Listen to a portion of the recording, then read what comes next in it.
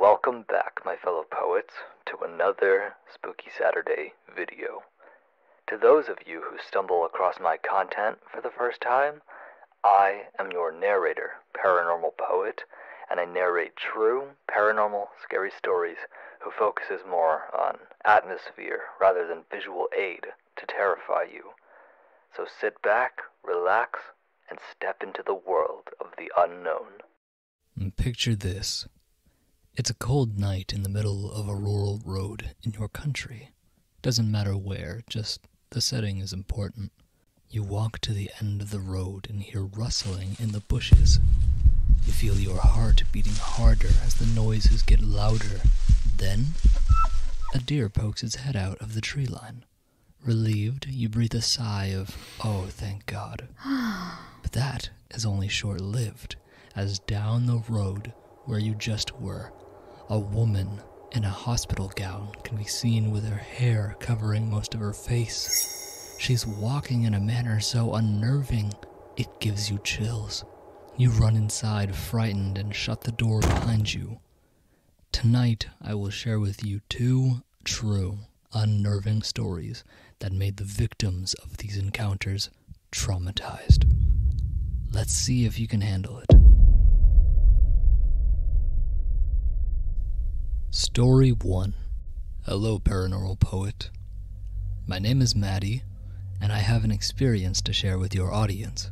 See, I wasn't much of a believer, though I never doubted it existed. I just needed to see something firsthand. I guess you can say, I got what I asked for.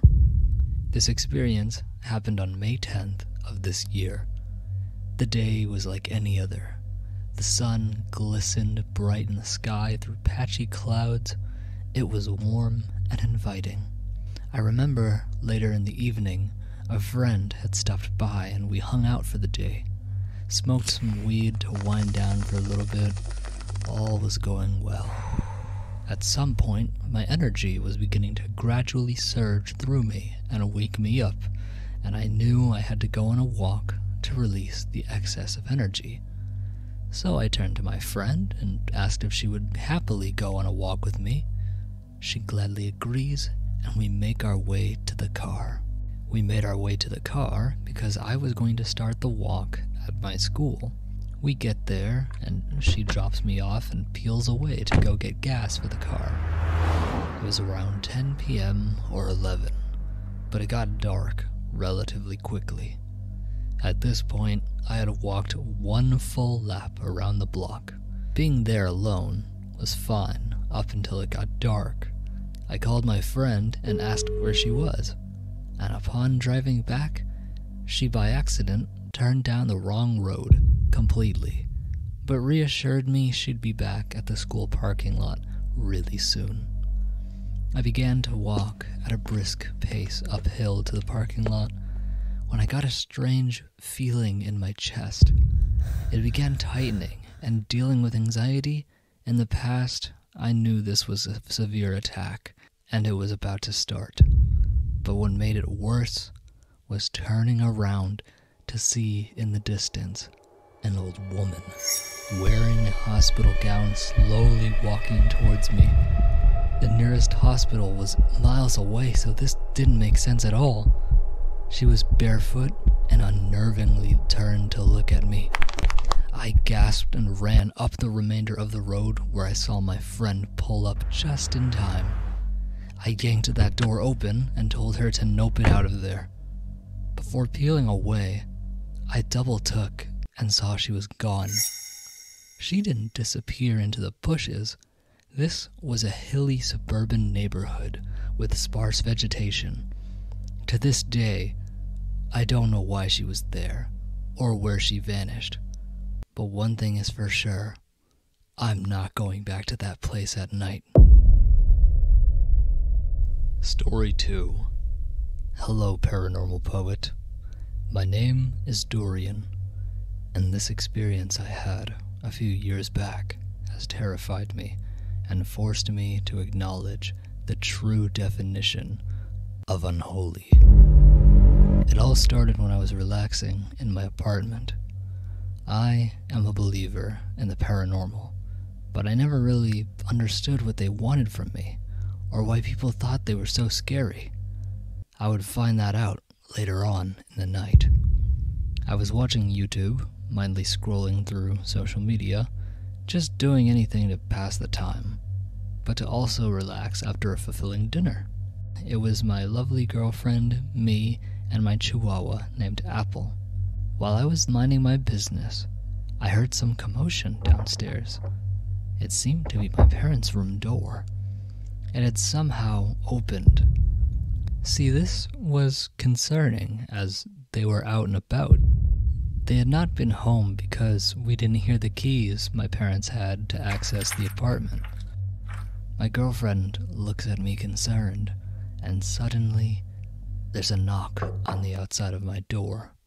This had my heartbeat raised quite a bit. Apple was now growling slightly. I cautiously open my door.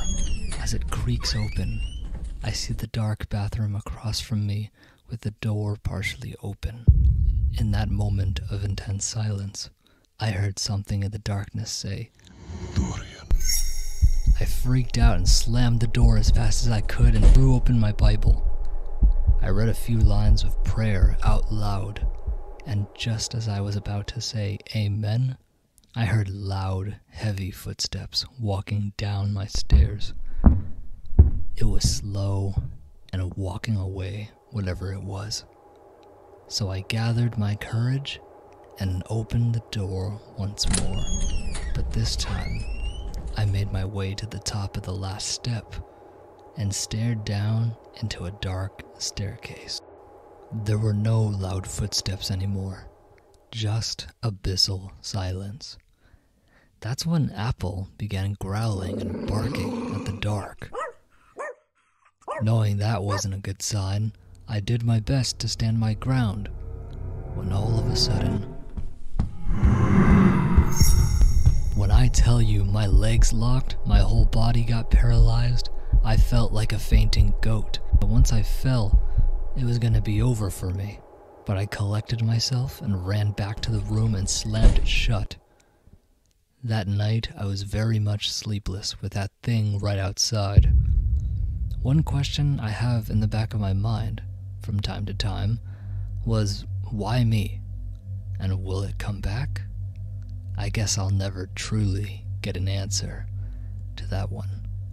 But one thing for sure, that voice was unholy.